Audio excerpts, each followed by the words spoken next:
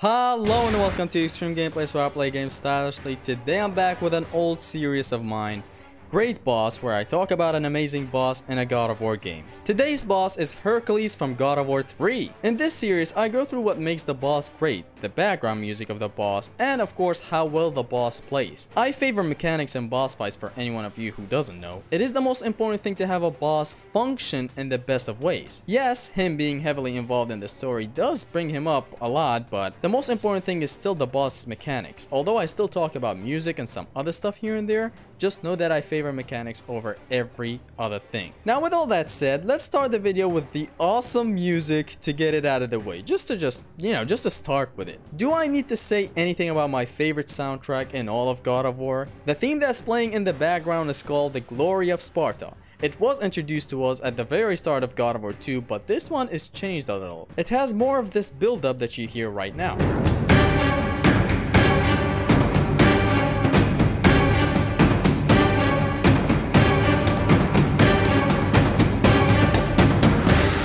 The song captures the brawl that is happening. It captures the hype of everything happening at the moment, and it's just so great. You're fighting this Greek hero and making him your bitch. The music is backing you up. The fight is yours. But the beautiful thing about all this is that there's a twist to it. When all of his army is cleared and you gain the upper hand near the end before getting his gauntlets, the music suddenly shifts from the glory of Sparta that was cheerful and hype to the horrorcore background music that is the rage of Sparta that we've been hearing throughout the game. This truly changes the vibe and the atmosphere of this entire fight. Suddenly everything is building up to a sad ending for Hercules. No longer is the fight capturing a happy and sometimes funny brawl. It's like the game notices that you gained the upper hand, and it's just a one-on-one from here on, and it just changes the whole vibe of the entire fight, changing the music as well. It's really good. What's left is simply captured in the best way, with Kratos brutalizing this guy's face. Non-stop hits until he opens the floor with him, and the music comes to a stop. Basically, the music that backs all of this up in here is simply magnificent.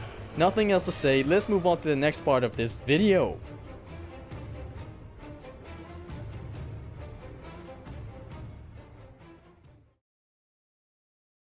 The next part we're gonna discuss is of course the combat, and the whole entire loop and the gimmicks of this fight. What goes into it, what doesn't work, what works. Okay, the fight starts simple. There are undead enemies that you have to kill, but then you have archers up top as well, so you have to kind of be careful and take them out first. Pretty good start getting you ready for what's gonna come after, he drops down. It's a nice setup. It's a very nice setup. You start with these guys and then it gets even crazier. Once the man himself drops down, you have a lot of ammo around you to destroy him. He does huge slams that deal damage to everyone around him, guides the warriors to grab you, and if grabbed, he runs towards you to deliver a heavy punch. You do not want to be close from this guy, so what you do is one of the best tools that God of War 3 introduced, the battering ram. You grab one of these guys and press square and you run towards him to damage him, and this works wonderfully on all difficulties. This is on very hard. It makes this fight way more manageable than what it looks. You have a lot of these fellas around you, so you should be good. These guys spawn infinitely for 2 phases. But with all that said, there is a twist to this. You still have to be careful, and you have to know when to fully commit to your assault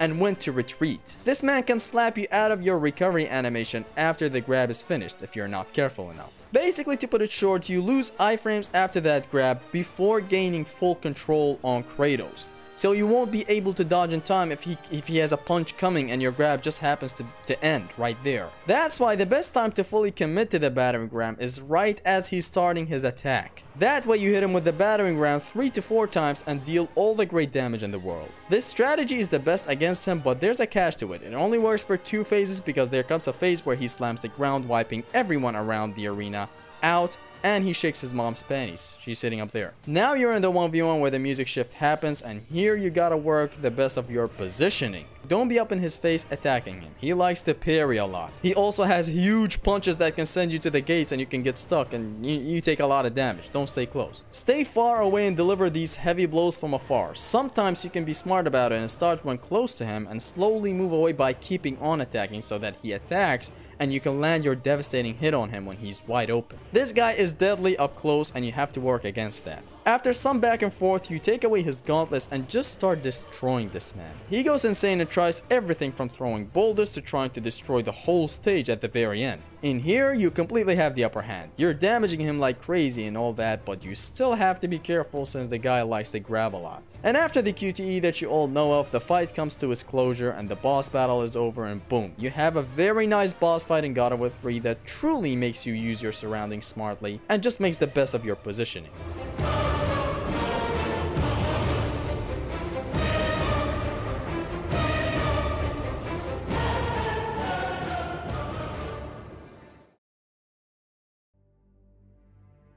We now come to the closure of the combat department of this video. Of course, if I wanted to talk about any other thing other than the combat and the music, it would be how funny the thought process was when making us fight this guy. We see a glimpse of him at the start of the game, and later on when we meet him, it is a very interesting exchange between the two. Kratos is surprisingly constantly giving him chances to just let go and move on, but the man just wants the smoke. I just love how comedic it is that he is salty for you taking everything away from him.